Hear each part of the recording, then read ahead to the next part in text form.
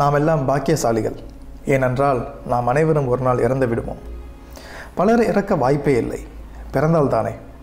இன்று எனக்கு பதிலாக இவ்வுலகில் பிறந்திருக்க வேண்டியவர்களின் எண்ணிக்கை அரேபிய பாலைவனங்களின் மணல்களை ஒவ்வொன்றாக எண்ணினால் வரும் எண்ணிக்கையை மிஞ்சிவிடும்.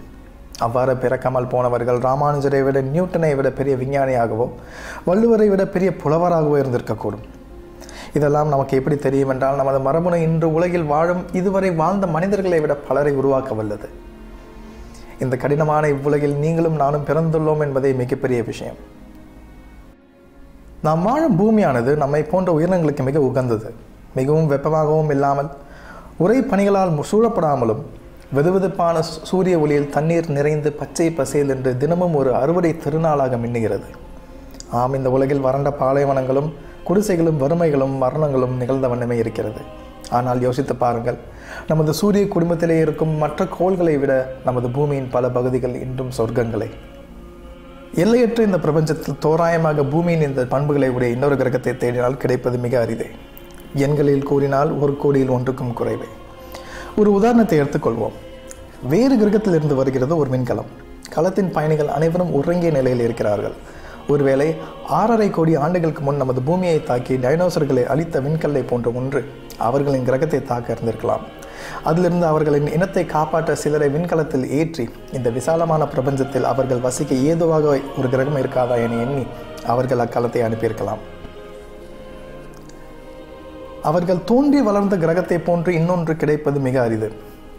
பல ஆயிரம் ஆண்டுகள் ஆகலாம். சில சமயம் அது போன்ற கிரகம் கிடைக்காமலும் போகலாம். எனினும் அனைவரும் அவர்கள் தேடும் கிரகம் கிடைக்கும் வரை ஒரே நிலையில் உறங்கி கிடக்கிறார்கள்.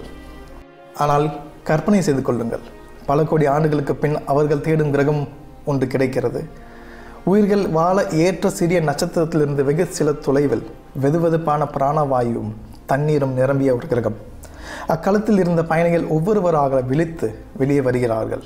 கண்முன்னே புல்வெளிகள், பல்வேறு வகையான உயிரினங்கள் அங்குமிங்கும் ஓட, சலசலப்புடன் சிறிய ஓடைகள், நீர்வீழ்ச்சிகள் சூழ்ந்த ஒரு உலகை காண்கிறார்கள். வார்த்தைகளால் விவரிக்க முடியாத சந்தோஷத்தில் தங்கள் கண்கள் காண்பதை நம்ப முடியாமல் தடுமாறிய வண்ணம் அவ்வுலகில் காலடி எடுத்து வைக்கிறார்கள்.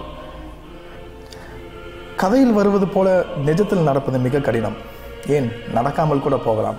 ஆனால் ஒரு கணம் நினைத்து பாருங்கள், இது போலத்தானே நாம் அனைவருக்கும் நடந்துள்ளது.